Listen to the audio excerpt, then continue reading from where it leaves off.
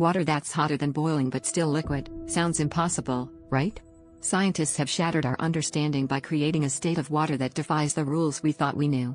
This groundbreaking discovery isn't just a cool trick, it's a revolutionary leap into uncharted territories of physics that could change everything.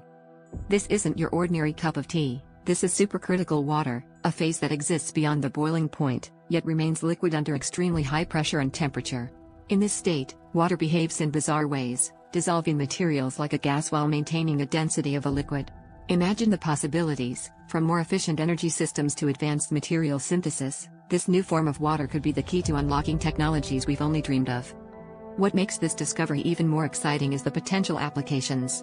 Picture power plants that run more efficiently, or chemical reactions that are faster and more efficient, all powered by this extraordinary state of water. The ability to manipulate water in this way opens doors to innovations that could revolutionize industries, making processes greener and more sustainable. The implications of this are vast and still being explored. Scientists are just beginning to scratch the surface of what supercritical water can do.